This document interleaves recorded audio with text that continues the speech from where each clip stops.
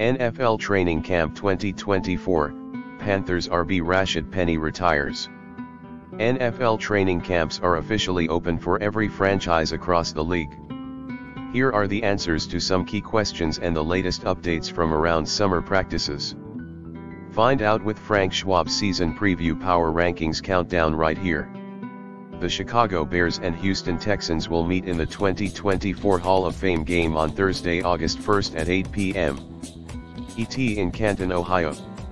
The game will be broadcast on ESPN and ABC.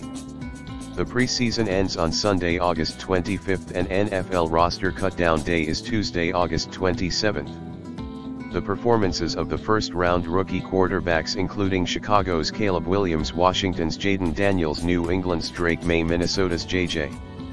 McCarthy, Atlanta's Michael Penix Jr., and Denver's Bo Nix will be watched closely. In terms of contract situations to monitor, Packers QB Jordan Love struck a record deal with the Packers, and Dolphins quarterback Tua Tagovailoa got a hefty new contract a few days into camp, but Cowboys wide receiver CeeDee Lamb and 49ers receiver Brandon Ayuk could be in line for new deals these next few weeks, or lingering drama if they don't get them. As always, there are buzzy QB competitions in store as well, highlighted by Russell Wilson vs. Justin Fields in Pittsburgh. Another to keep an eye on is Gardner Minshew vs. Aiden O'Connell in Las Vegas. Meanwhile, May, Nix, McCarthy and Penix will all try to push presumed starters as much as possible in their camps, and here's a wild card: Daniel Jones vs. Drew Lock with the Giants. The Bears starters, including Caleb Williams, won't play in the Hall of Fame game, coach Matt Eberflus told reporters. Tyson Bagent, who has been grinding his absolute face off, will start at QB. One of the Cowboys' best defenders is back from a torn ACL. Just in, Cowboys CB Trevor Diggs has passed his physical and has been removed from the PUP list. He can practice as soon as today's first padded practice in Oxnard. 7 is back. Robert Saleh says that Aaron Rodgers will not play in the first two preseason games, but Rodgers and the Jets have not discussed if he would play at all in the third preseason game against the Giants. Justin Fields is taking first-team reps in 11-on-11 red zone work. He hit George Pickens on a one-handed catch hugging the right sideline during this period where filming is prohibited. Rookie W.R. Roman Wilson appeared to be injured on a jet sweep during 7 shots. He left practice on a cart. The Steelers drafted Wilson, a key player for Michigan in its national title run in the third round of the draft, number 84 overall.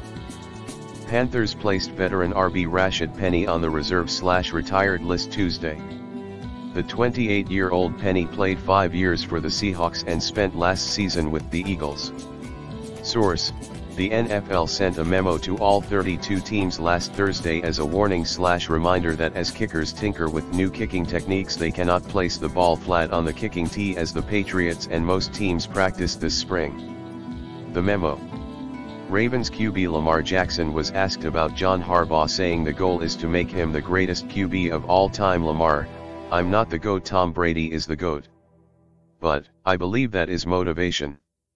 I appreciate that from coach. I'm still on my way." Quarterback contracts are going to be discussed every year as players sign new deals and resolve contract disputes with their teams. This summer saw a slew of quarterbacks sign market rate extensions, but where this year differed from previous years to a degree is that a few of these quarterbacks that signed deals largely have incomplete resumes. Still, the contracts of Jordan Love, Tua Tagovailoa and Trevor Lawrence have some people scratching their heads.